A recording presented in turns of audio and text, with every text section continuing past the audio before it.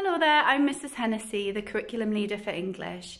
I just wanted to take a few moments to talk to you about the English course that you'll be beginning in September. So obviously the skills and the knowledge that you've gained so far since you joined John Spence, that is all really useful and has prepared you for the GCSE course and life beyond when you leave, after you leave John Spence.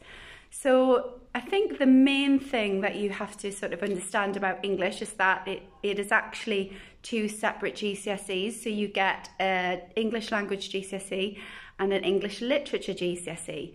It is a core subject along with maths and science, so you do have to do it. But I think we're going to have a really good time. You're going to enjoy the texts, and we've got some expert teachers in the department who are going to really enjoy teaching you.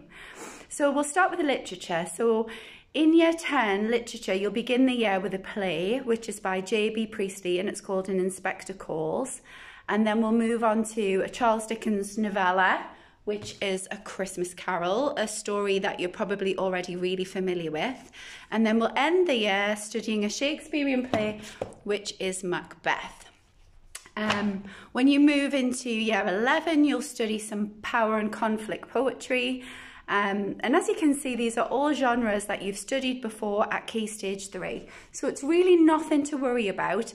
And obviously it probably goes without saying, if you're ever struggling or if you're ever finding you need a little bit more support, we're all here ready to help you to make the best possible progress in English.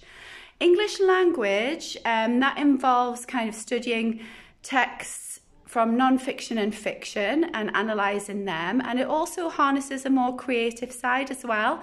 So you'll be learning how to craft stories, you'll be learning how to write descriptively, and you'll also be writing speeches, articles, leaflets, and letters. So these are all skills that are really important for when you leave school as well.